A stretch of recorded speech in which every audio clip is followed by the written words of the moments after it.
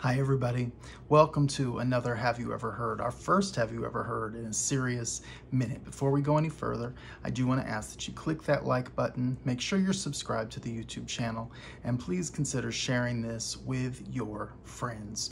The conversation today is one I'm really excited about.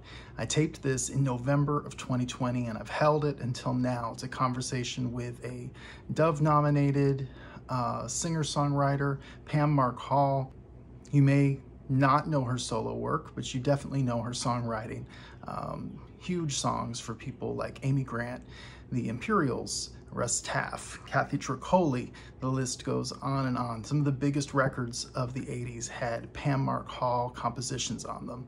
And we got together to talk about her last major label release in 1986 called Keeper, an album that's been really important to me in developing my own spiritual ethos down through the years. And I wanted to hear from her experience as a woman in contemporary Christian music. She was going against the grain of the norms and the ways that people approached writing about life and spirituality within the Christian music market. Pam had a very different approach, along with women I've written about in the past, like Kathy Tricoli, Tremaine Hawkins, Amy Grant, Sheila Walsh. Their approach was different. It was not conventional. It was not typical. And I wanted to chronicle Pam's story for you. So I hope you enjoy. We did not have a formal start to our conversation. We jumped right in talking about Keeper. So I wanted to make sure you had a little context for who she is and why her music matters before you jump into this conversation that I know you're going to love. And Keeper is my gospel album. I mean, if of all my product, that would be my statement of faith record. Wow. Even though the early records are very, very specific about what the elements of my faith are, those were records of certainty. And Keeper is a record of questions and mystery.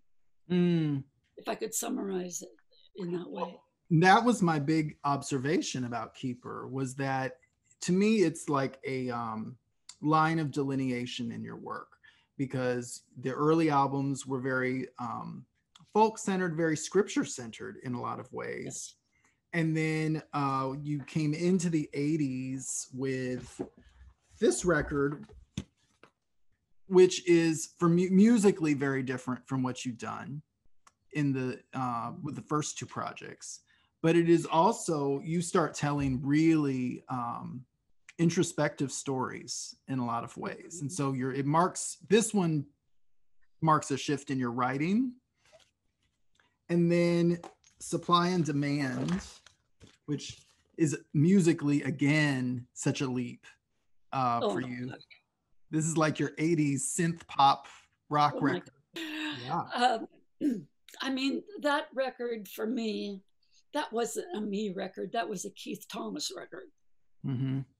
You know, it was, okay, Keith, take her and see what you can do with her. Mm-hmm. And it was fun. You know, I really enjoyed it, but it's more him than it is me. Well, it's very left of center from who you had been to your audience for a long time. Yeah. Which was what the 80s were. Yeah. And the other thing about it is I couldn't in concert, I had to use tracks. I couldn't perform the songs. And that was really awkward for me, because I'd always played the guitar and piano, and it would be funny. I could, which song was it? Find the Glory There. Yep.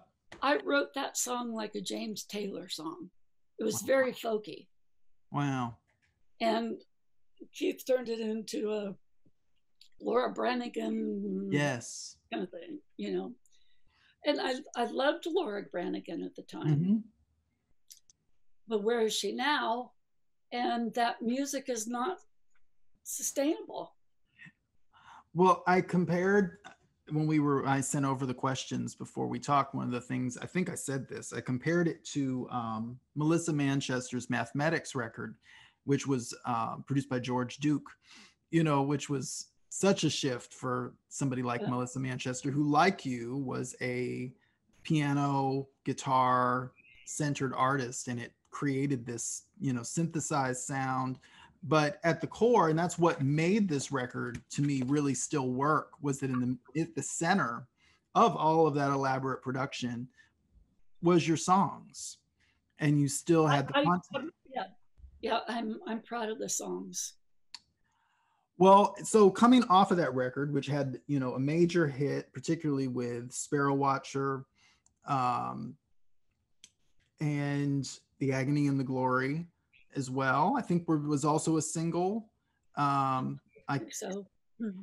So coming off of that record, and the fact that you had also written major songs for other people between 84 and 86. I mean, you were on, I believe, 4 of the 5 Grammy nominated records between 84 and 85. I know. I did the Imperials, and that and I sang background vocals on that one too. And yes, it blows me away when I listen to it. I mean, it's like atmospheric. Yes. And such a great song. We're referring to Holding On from this year's model. I forgot. That is such a huge song to just listen to musically.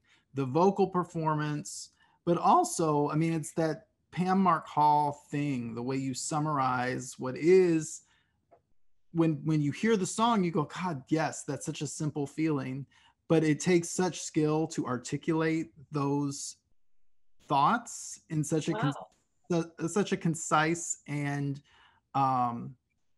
accessible way. Because I don't remember the lyrics. I mean, the way that happened was Brown. I think it was Brown. It was either Brown or Keith. I think it was Brown. Anyway, producing the Imperials, and he called me and said, I'm tracking this song tomorrow. Oh, I've got the track done, and we're doing the vocals tomorrow, and we don't have lyrics. Can you write them? I wrote them overnight. Wow. I love that. It was so much fun to get calls like that.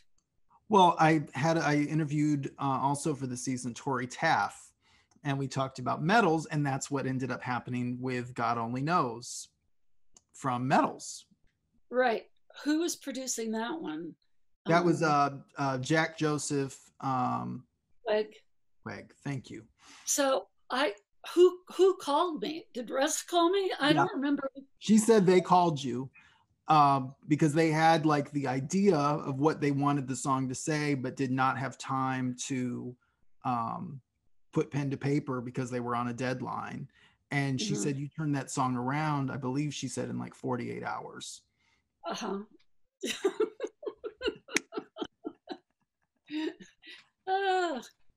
And one of 5 singles from that record. And you also wrote another favorite. And that's why I'm living in a double wide. That's right.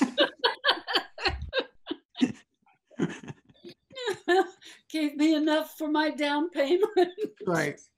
Okay. Well, and we also wrote another song on a Grammy nominated record that year, Kathy Tricoli's Heart and Soul. You wrote the song Open My Eyes. Another one that is just one of those like straight to the heart. We have all experienced this situation. We have not all been able to write songs about it. And it's really weird. I have such little memory of that one. And I think it was a co-write with me and Amy and Michael W. Smith. That's right.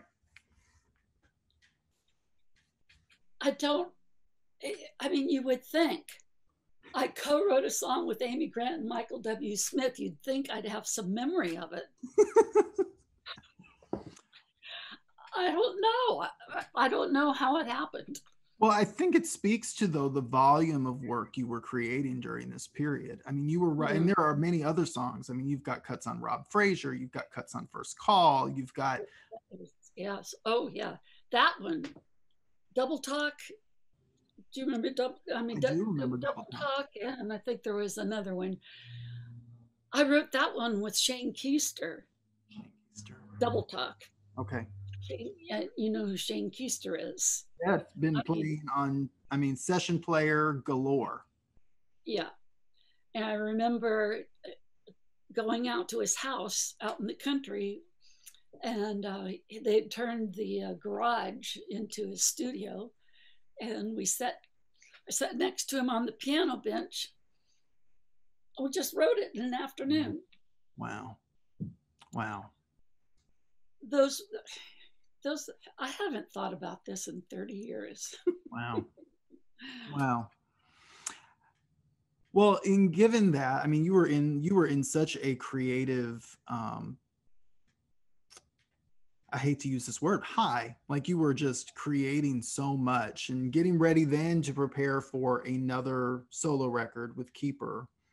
What was on your mind? What did you know you wanted to do as you were conceptualizing or knowing you were about to make a record? What was on your heart? What were you wanting to generate?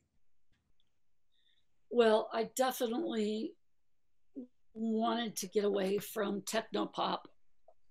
You know, it just techno pop just isn't my genre. Mm-hmm. Um, even though I love the songs, most of the songs. Um, so I've given a lot of thought to this. First of all, you asked in your questions about having a mindset about crossing over. Mm-hmm. Well, I'd had that mindset ever since I moved to Nashville. Wow. And, actually, in the first year or two, I was working with a producer named Norbert Putnam, Mm-hmm. who, he's played bass with Elvis. He produced Dan Fogelberg. He was a part of the Nashville Sound Mm-hmm. group. And Norbert produced two sides on me. Mm-hmm. And one was a co-write with Rich Mullins, who at the time, he hadn't had his first record, you Right. know. So I'm bringing Rich along, Yeah. into the picture. And I think he would say it the same way. Um, and so that was my desire all the way along. Um, so you asked me how I met Wendy Waldman. Mm-hmm. So I met Wendy through Norbert. Wow. Okay. Yeah. And so, and supply and demand, we recorded that at the Bennett House. Yes. And Norbert Putnam owned the Bennett House. Yes. So while I was recording, I was staying there. Okay. And Wendy had moved to Nashville. And so when we were coming, Walk by Faith Mm-hmm. is the song. Now, I really like that song. I think that I think Keith got out of the way enough to allow the what's the word I want, the organic, no, Mm-hmm. the organicness of it. I co-wrote it with Mark Gershmill from Whiteheart. Right. Anyway, so Norbert recommended Wendy to me as a background vocalist on Walk by Faith. Wow. Yeah. And then once we connected, then I thought, I've got to have Wendy on Hey Child. She's on Hey Child. She's on Agony and the Glory. Yeah, Yes. along with Bonnie Keene. Bonnie King. And I have to add, like Walk by Faith. I mean, these background vocalists, this is no joke. You've got Wendy Waldman, Bonnie Keene, yourself, Kathy Tricoli, Greg Gidry, and Chris Harris. You remember Greg Gidry, don't you? Yes. I mean, he Yeah, was like the Michael McDonald that's right. sound alike. But Yes, he was hot there for a while. I don't remember what the single was. You're right, mega make vocalists. vocalists. Yeah. So that's how you and Wendy connected. That's when we connected. And then when it was time to do another album, I just thought I really, really liked Wendy. And I don't know, I just decided to ask her if she would produce the next record. Wow. And at the time, she was working with, she had just, her first production was the Nitty Gritty Dirt Band. Yes. And then she was working with the New Grass Revival, who had Bella Fleck, Yes. John Cowan, um, uh, Douglas, Jerry Douglas. I mean, Major. major. So I went and hung out in the studio with her while she was producing that, and we just hit it off. Wow. So then um, I don't remember how many songs I had, but there were quite a few. See, Rich and I had written Jordan. Mm-hmm. Weeds Grow in My Garden Days are Weeds Grow in My Days. Days Long are hot and and long. hot, Old long. sun makes this clay harden. The work will make me strong. So that attitude of, yeah, life's a bitch, but Yeah. I'm gonna frame it in such a way that it will empower me. And Yes. that was the whole intent of that song. Wow. Um, and Rich just got it, you Mm-hmm. know. And I have to say, of all my collaborators, that he was my favorite, Wow. just because collaborating is collaborating is a very intimate Yes. uh, experience. I mean, I've gotten together with major hit writers who, you know, you think, okay, well, I need to write with, and I'm thinking of in the secular world, Mm-hmm. they have number one hits. Yeah. I'm going to get together and write with them.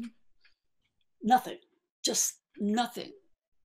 But whenever Rich and I got together, it was like we just went into this zone Wow. and there were no, it was like what C.S. Lewis talks about. His concept of heaven would be that we will have no boundaries. We will actually be able to walk inside of each other and Yes. know and be known. Yes. And that was how it felt with Rich. Wow.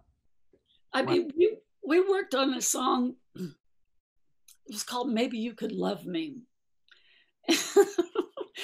and it was a concept that he had. He wanted to write this Broadway musical, Wow.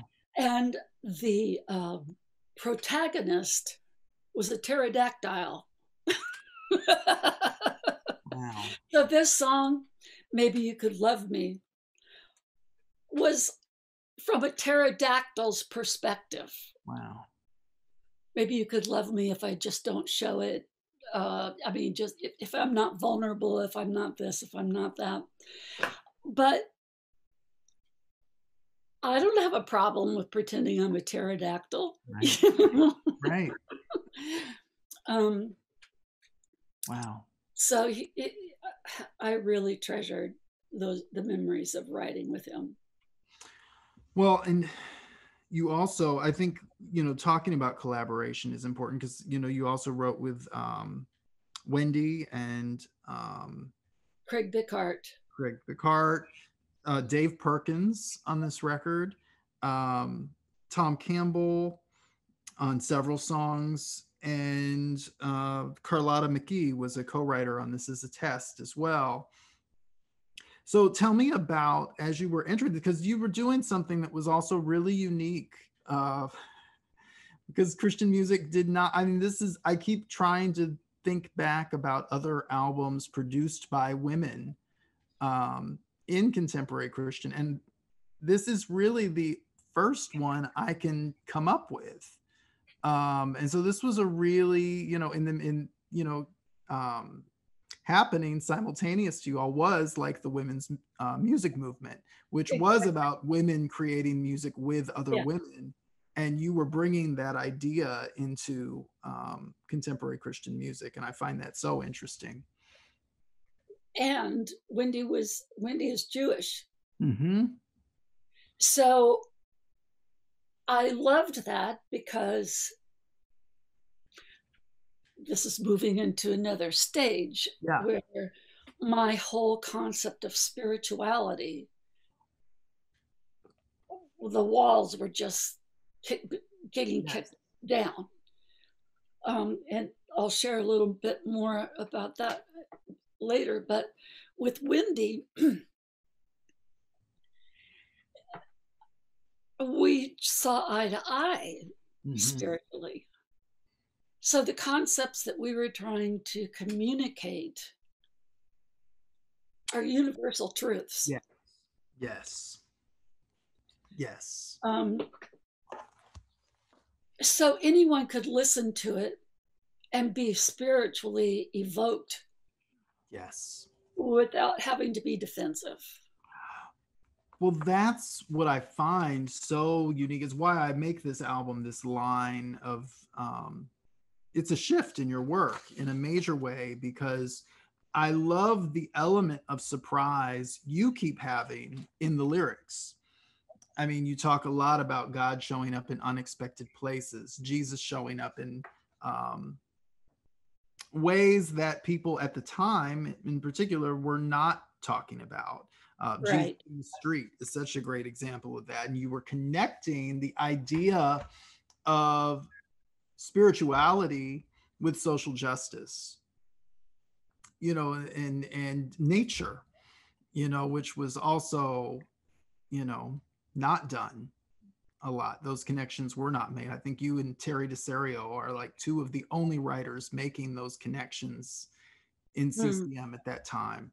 Um, and in the sense of wonder that you keep, that shows up multiple times in this project. I love the element of surprise.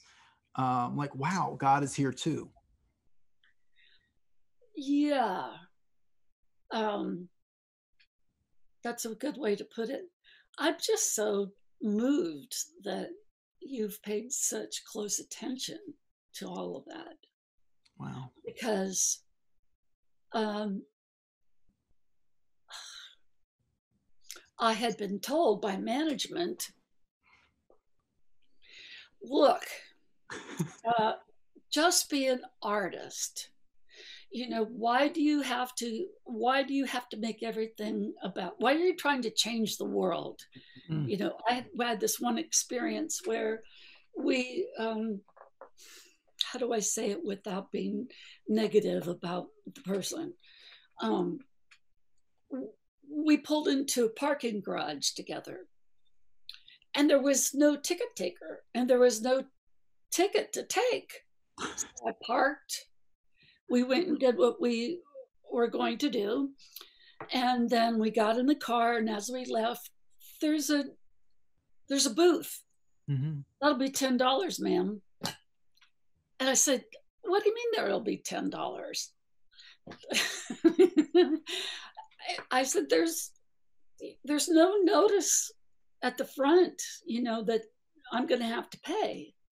I'm sorry, ma'am, you can't leave until you pay your $10. And I said, well, I would like to register a complaint with your management. And so I paid the $10, we're leaving, and my manager said, can't you just be an artist and not have to try to, all the social justice stuff and change the world? And basically just shut up and sing. Mm-hmm. That's the message that I got. Just shut up and sing. Um, and I've been doing a lot of work recently and realize that's a message that I'd gotten my whole life. Yes. Just shut up and sing. Don't want to hear what you have to say. Just look pretty and sing. Mm-hmm. Entertain us. Um, And I've never been very good at that. Of I mean, mm, social justice, that was just I grew up in the Episcopal Church, and my particular priest was very social justice minded. So I brought that with That's me. right. That's right. I was going to interrupt.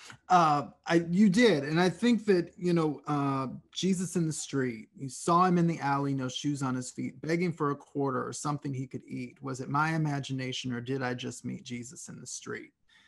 Saw her in the ghetto. Money was spent. A woman with 3 children, no man to pay the rent. Neglected, unwanted. Could be. I think I see Jesus in the street. And so this whole, it's something that would become really popular like 30 years later when people would read a book like The Shack.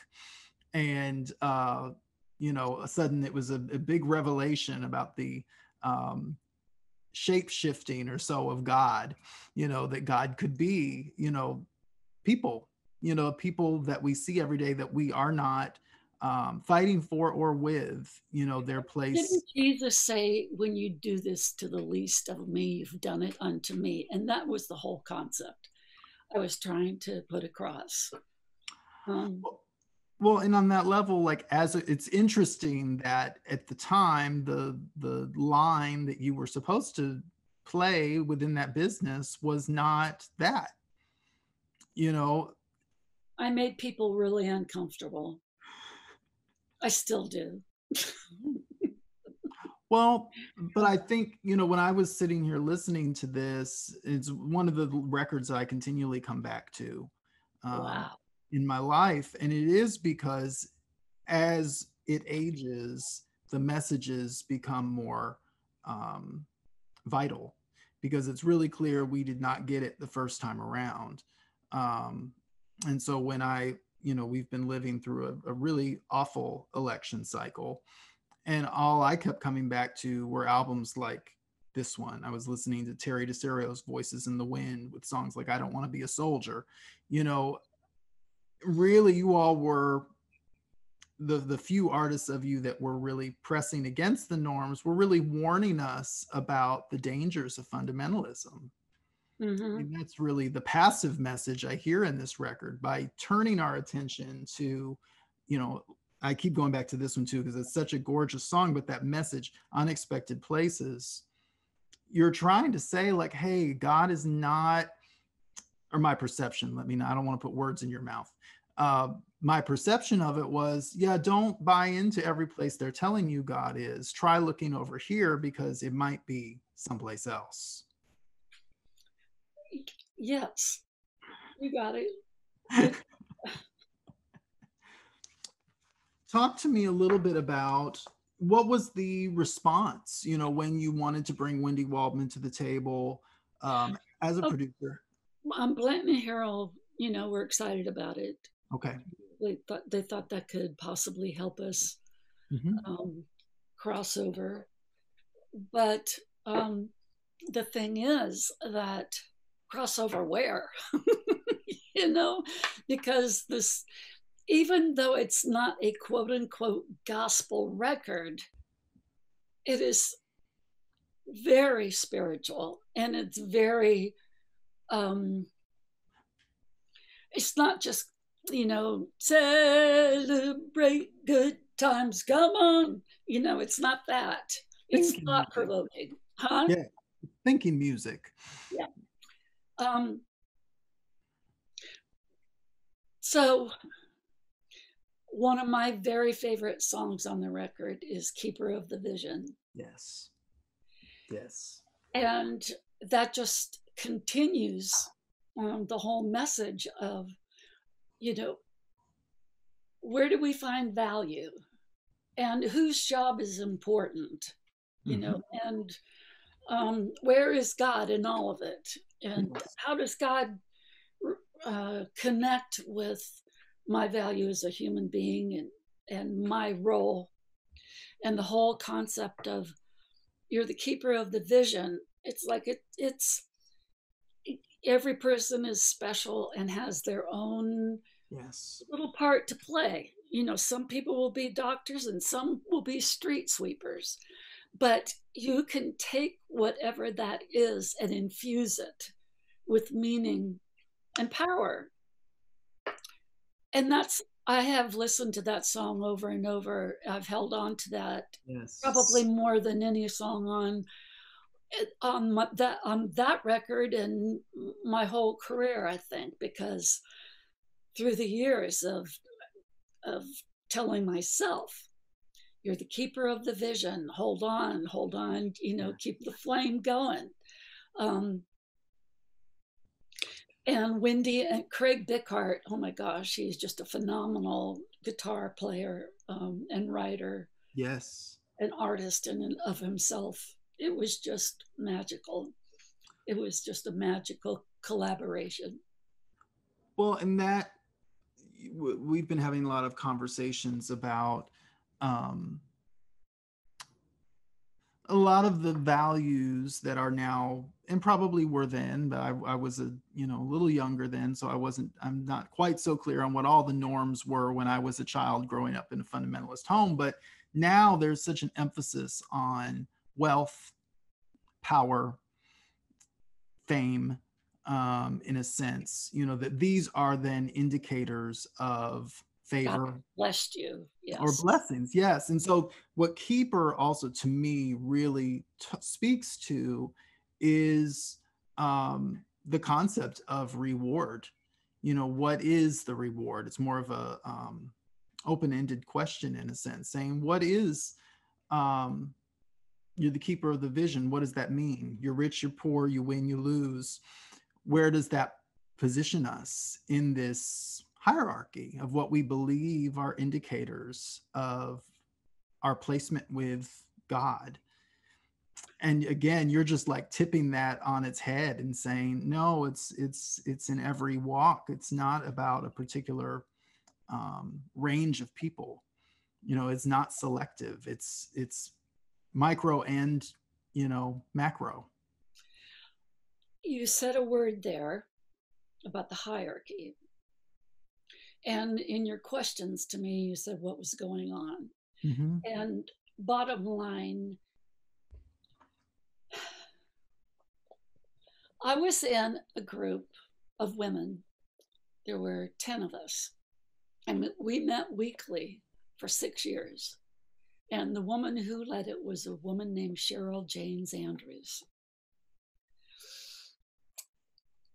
She's a huge part of my story.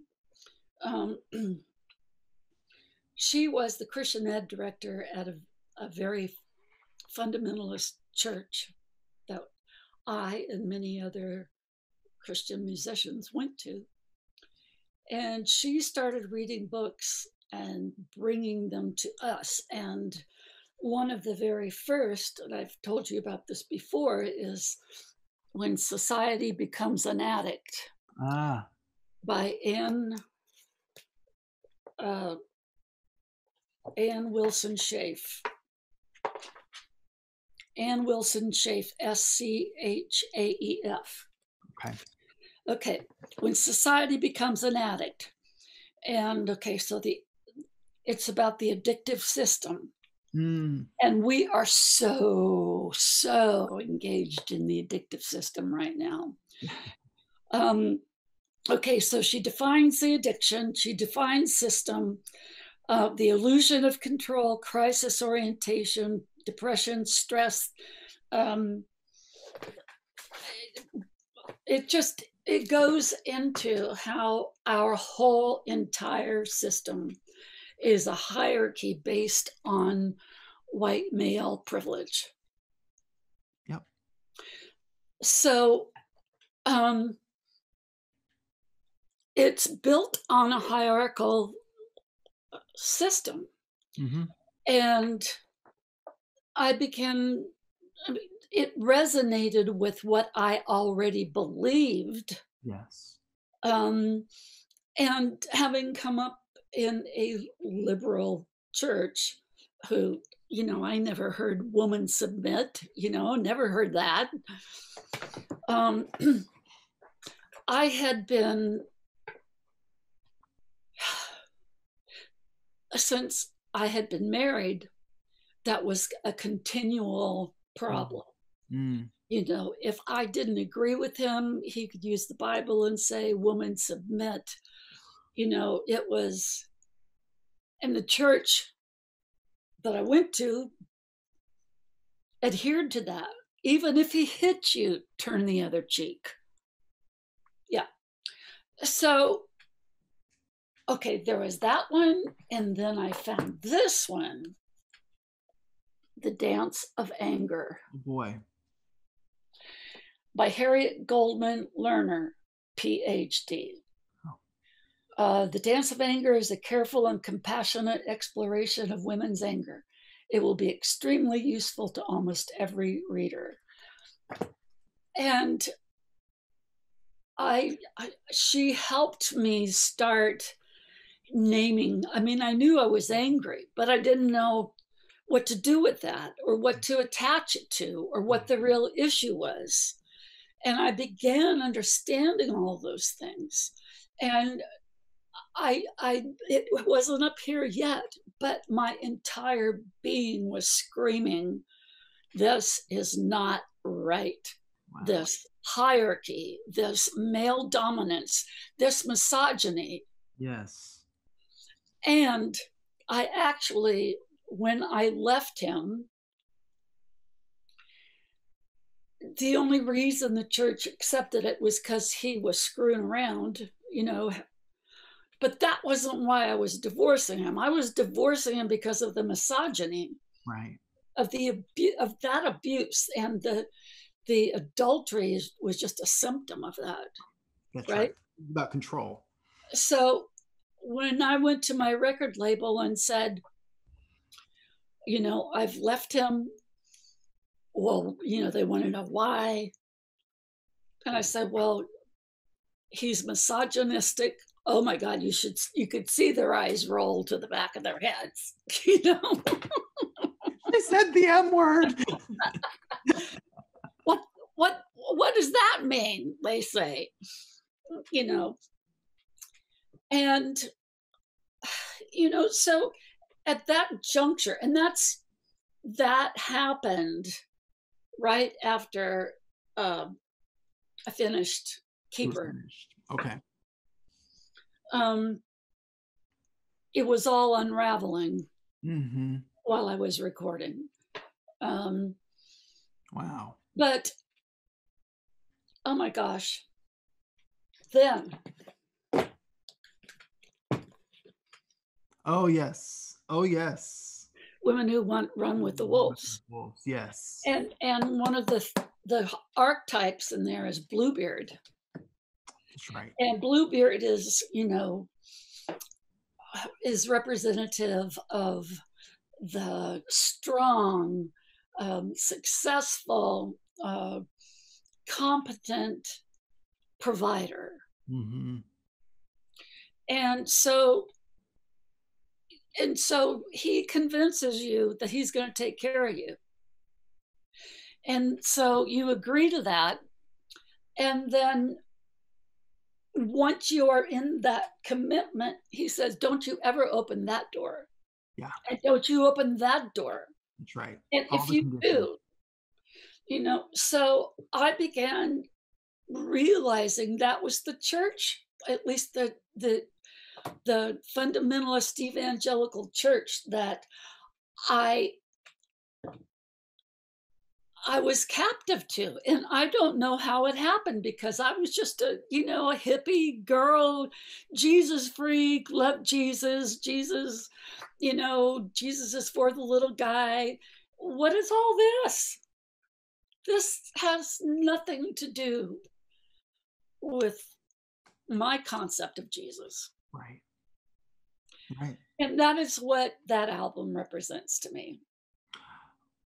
Well, and yeah, I find this really, there's an interesting thing that clearly I think several of you were going through at the same time, because there is a handful, there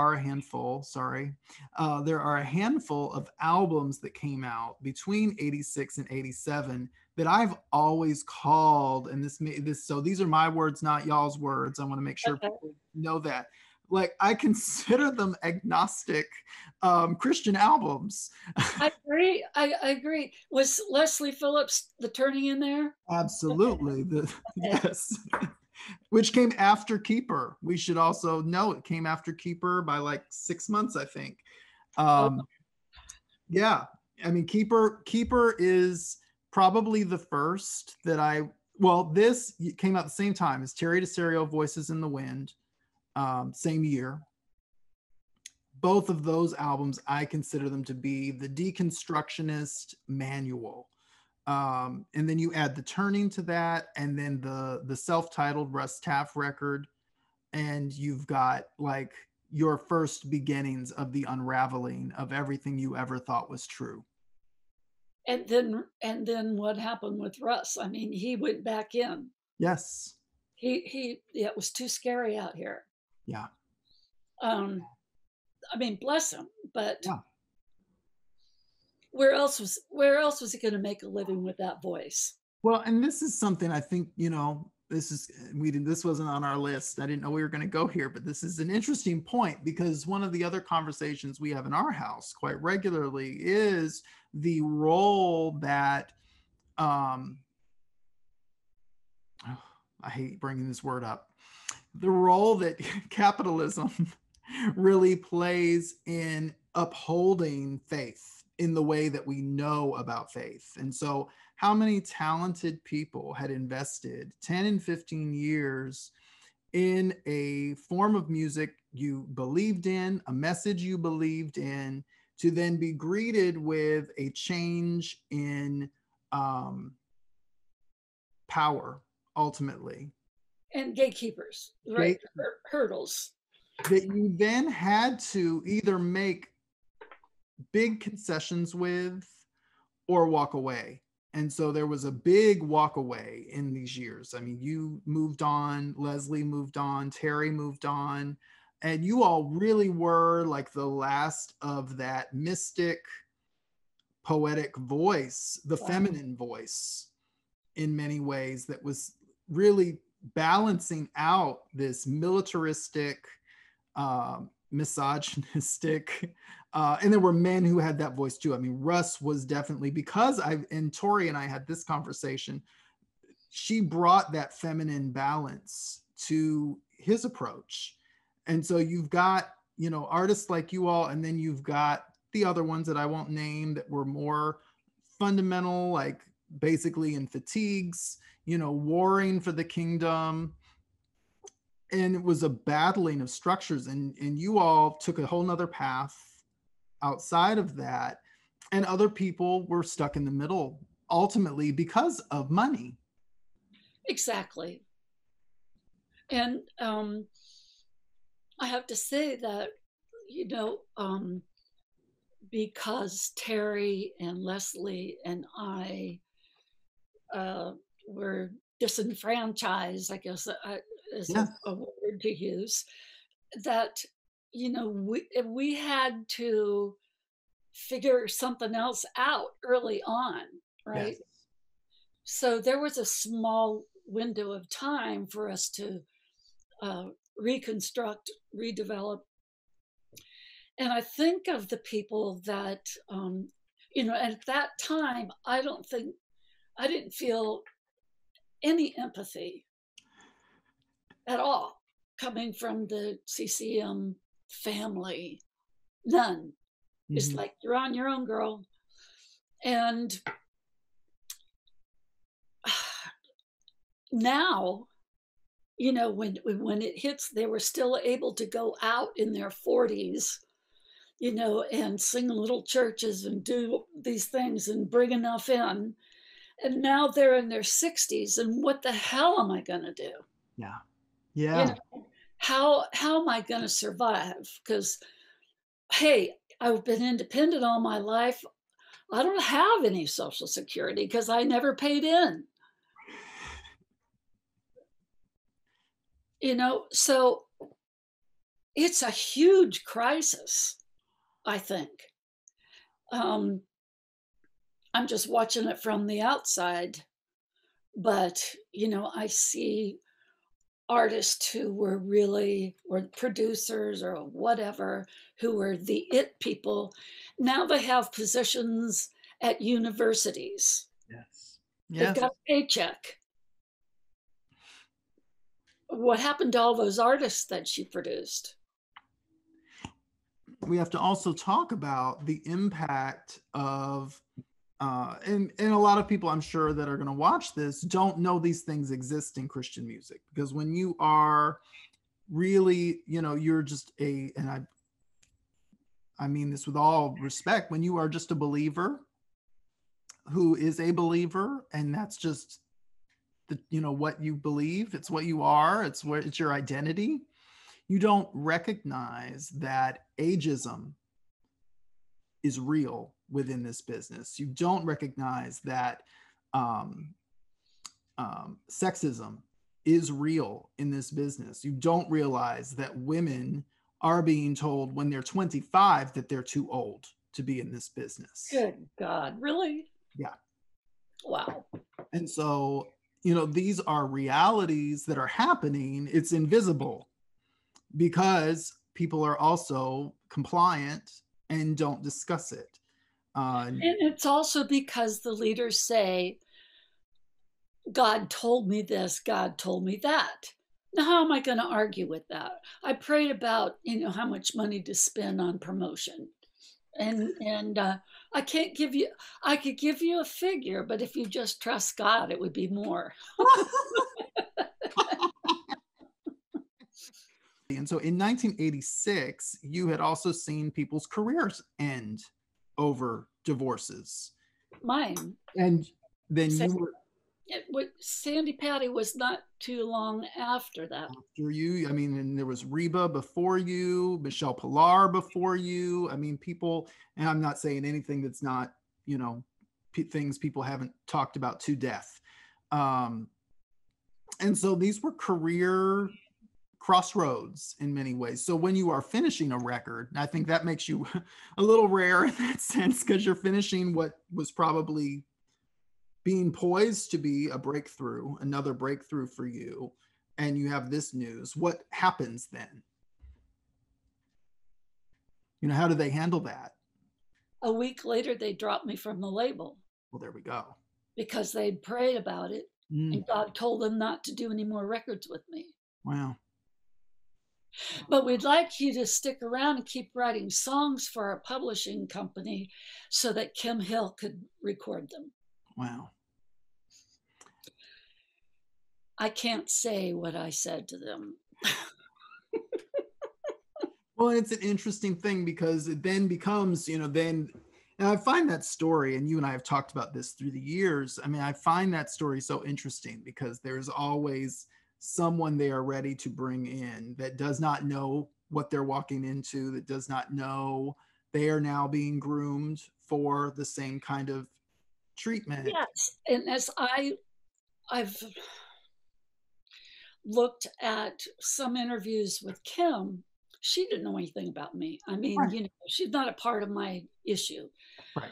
But I look at the timeline and they had already decided Yeah. before I went in there, and told them that I was getting divorced. They were already grooming her Right. for my spot. Yeah. Well, and this is something you and I have talked about as well, through the years, and I used this when I wrote my undergraduate thesis, and you were a focus of that. You made such an astute comment about there's only room for one. And that's true. And she, a room for a folky kind of person.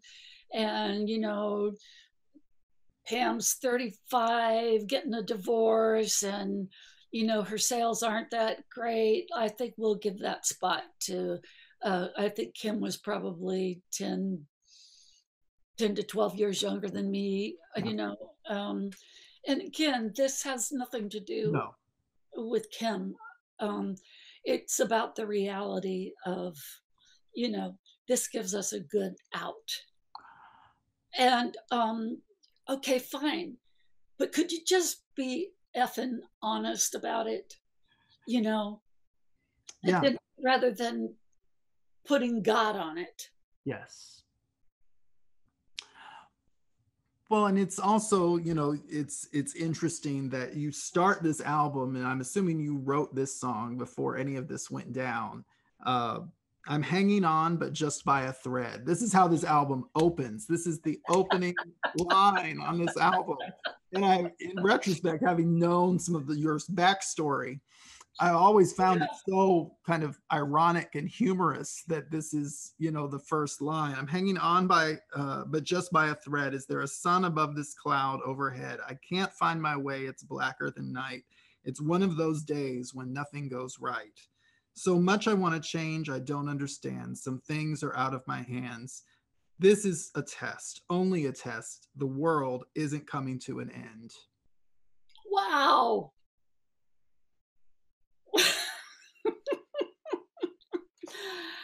Profound. Yeah. And so, like, prophetic for what you would, what ultimately making this record would bring What I about was for you. walking into. Yeah. Yeah.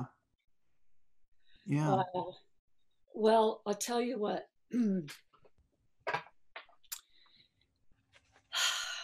Gosh, 86. How long ago was that? That's almost. It's 35 years. It's been messy.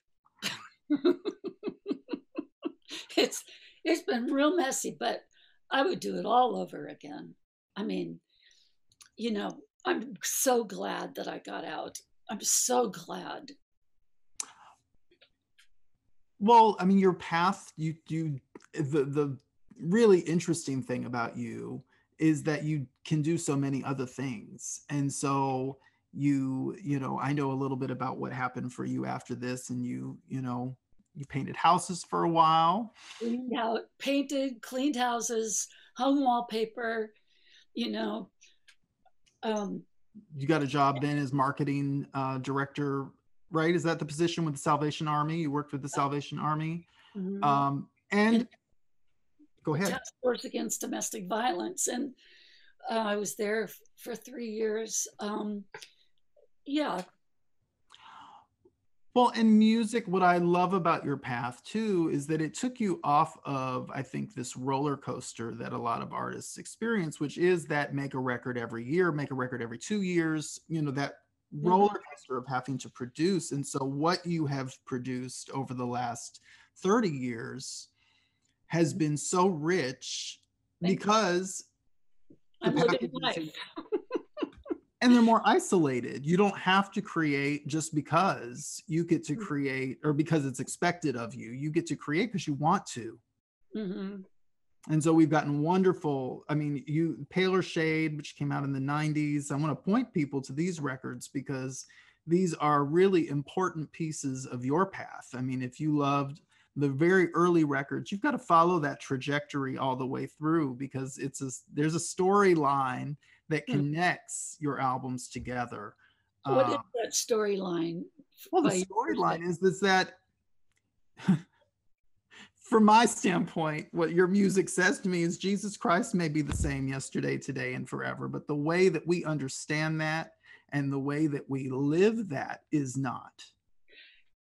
Wow, that's great. Yes, I'll use that. That's good. I mean, It's been difficult, to know how to refer to myself in terms of when people ask me about my faith, mhm, uh, because I really don't relate at all to what the American Christian church is, or what they're projecting about Christianity. To me, it has nothing to do with Jesus Christ. And that's the whole reason I mean, no, nobody gets to tell me. yes, Nobody gets to tell me what my experience with Jesus or God is. That's up to me and God. that's right. Well, and I think that I wanted to ask you this too, because it feels like you came from the Jesus movement, which I think was such a pure, It um, was. yeah, it was such a pure understanding of spirit, of who God was and how that relationship is a personal relationship and how that can direct your life. You all were not, however, separatists. You were not separatists. You understood the importance of talking to people that did not hold the same values, that understood the world differently, because you were already people who had understood the world differently. And what's interesting is I've discovered different playlists of the songs that I used to do, Mm-hmm. and it was a total mix. And what they weren't all Christian songs, Right. they were. It was, why do you have to be afraid to talk in language that is comfortable for the culture? That's right. Why? And you just called it separatist, Mm-hmm. right?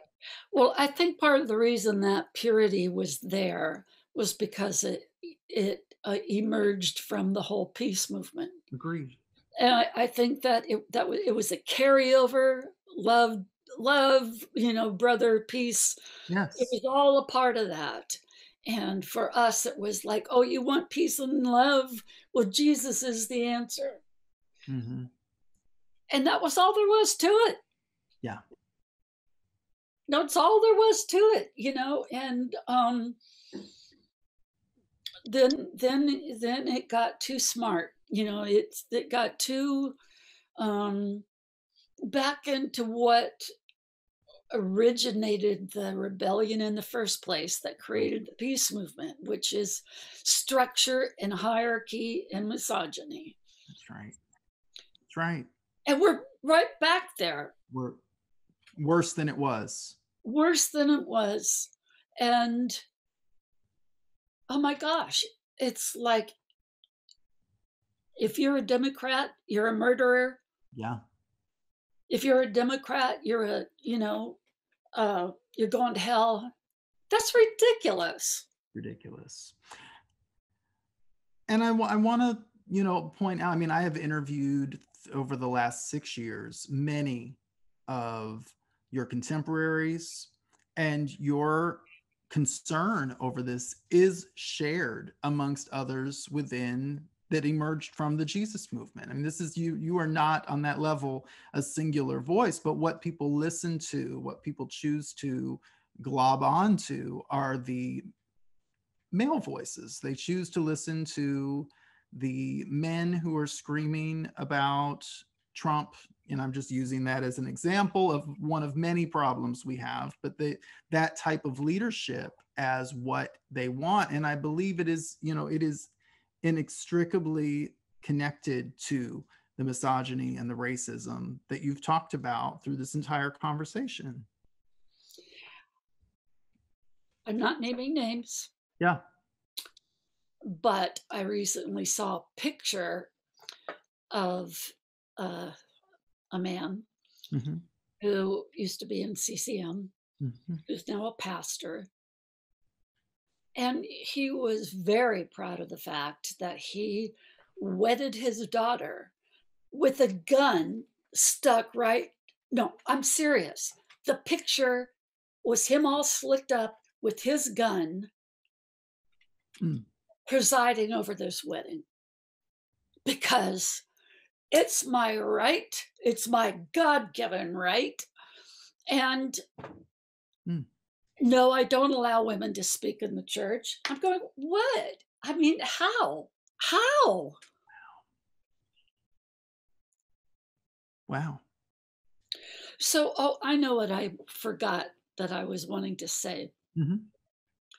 When I was going through all of this, I felt so alone. Mm-hmm. I felt like, I wasn't talking with Sam Phillips. I Right. wasn't talking with Reba. I wasn't talking with Sandy Patty. I didn't know any of their experience. So, you know, when I left my husband, the phone stopped ringing. Wow. Um, I had a few people reach out, but my point is, all of this that I was experiencing, the misogyny, the hierarchy, and all of that, I thought it was singular. I thought, Yes. Yes. and it's taken me all this time to realize it was systemic and affecting everyone. Yeah.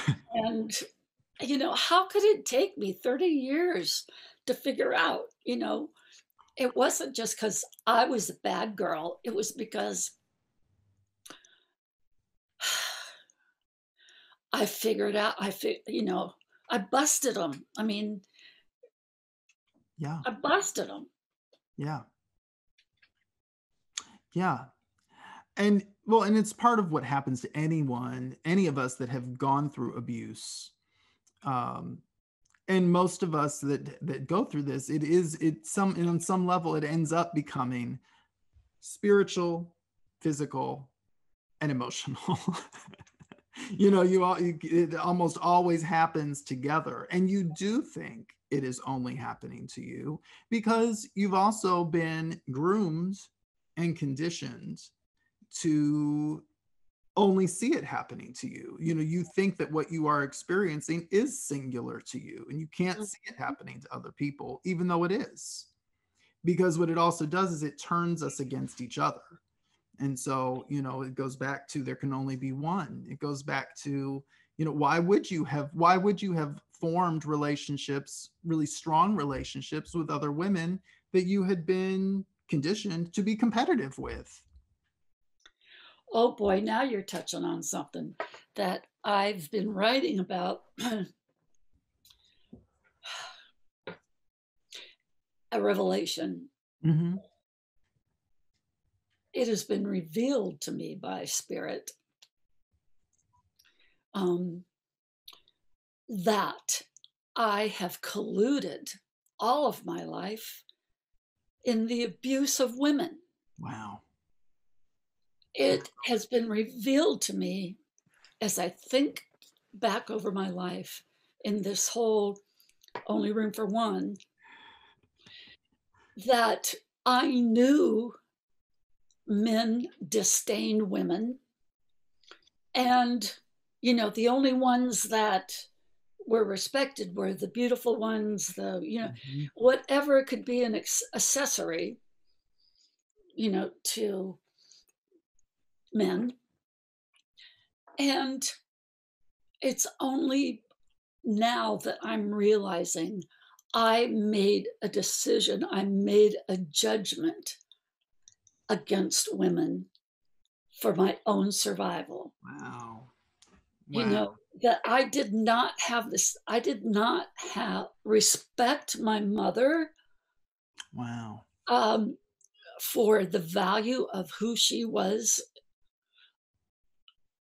until recently, of really looking at her life and seeing and realizing I minimized I minimized her value, um, and I put myself under that same judgment, you know? Yeah.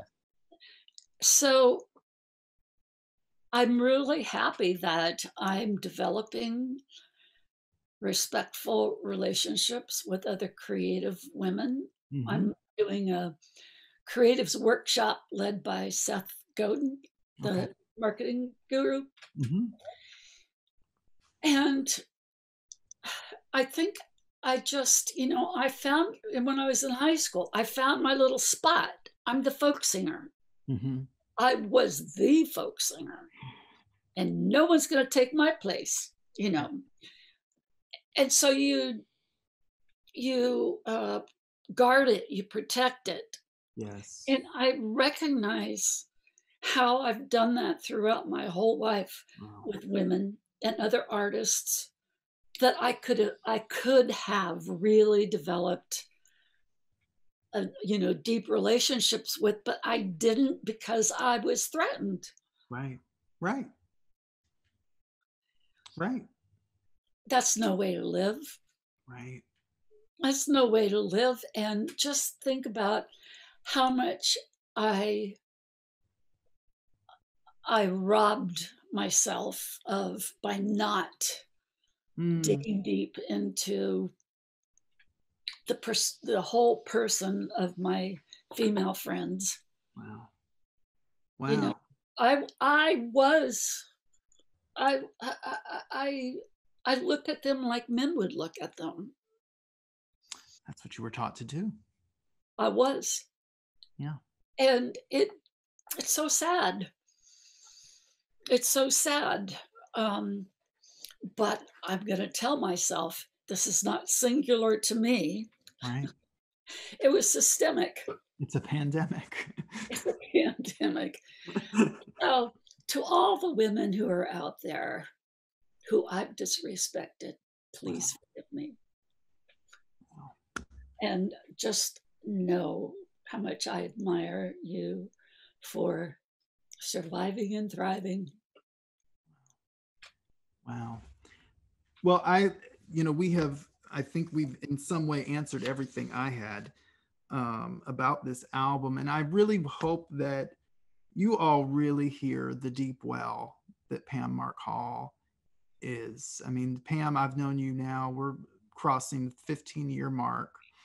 And I've never walked away from a conversation with you and not been inspired, enlightened. I learn every time we communicate, every time we talk. You've been such a friend to me through these years. And I want to encourage people to, I'm hoping by the time we run this, Keeper might be available again for people to stream and download. What You does that, signed it. You what said does you that signed this say? to Tim, my dear friend and inspiration, your soul sister, Pamelita. And December of 2008, if you can believe it. Wow. Yeah. It seems like 2 lives ago, doesn't it? Can I just tack on something here? Yeah. So, I, uh,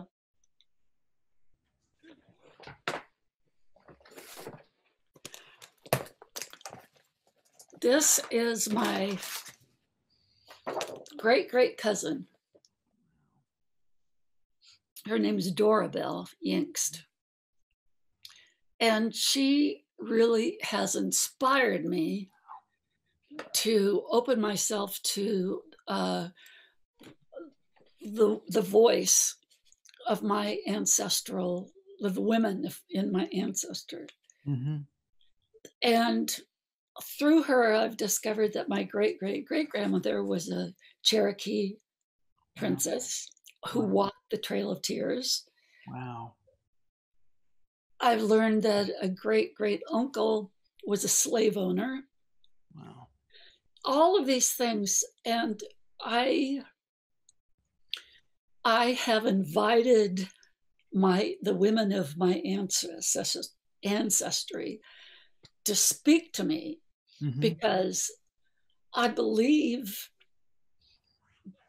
all of that we've just talked about. It's not just my voice; it's their voice That's as right. well of all that they went through in dealing with these issues that probably in even more extreme ways. Yes.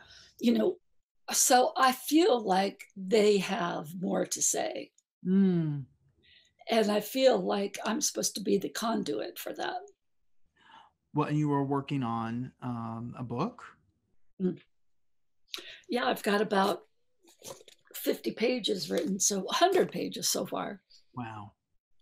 Wow. And I'm writing it like a novel. Mm-hmm. So creative fiction, Yes. you know, Wow. and I'm looking forward to what they have to tell me. And they're the ones who informed me of how disrespectful I've been. Wow. Wow. That's amazing. That's such a revelation because I think most of us, um, when we are conditioned to be certain ways in society, we never go back and evaluate it from Mm-hmm. that lens. Even if we recognize it, we then just move on and try to make. But you're doing such an essential work in healing. Essential work. I'm so continually proud of you, Pam. I mean, you No, you are such a journey. You know, your journey is continuous. You are always listening. I mean, that's the one thing I know about you, is that even in really challenging times, you are always listening and getting the message. And I think that's what makes you such an amazing soul, but such an amazing songwriter, because your ear, even working in fiction, you're working like a songwriter. You know, you are still calling on that ear and that mm, eye of yours. thank you, Tim. Yeah, I just love you. So I want to route people to that you can find Pam in all of the music stores, Pam Mark Hall. And the Like, website too. find that pammarkhall.com. Hmm. I'm hoping this will be available by the time we air this. Yeah, Uh, it is. Keeper and uh, Never Fades Away is available for streaming as well. And your latest work, Mangle the Tango, which is spectacular. And, Thank you. you know, listen to Mangle the Tango. I can't, I'm mangling it just trying to say it. Um, and hear where Pam is today, or where she was when she made it just a few years ago. Um, Yeah, and drop Pam a line and let her know that you appreciate the work she's doing. thank you.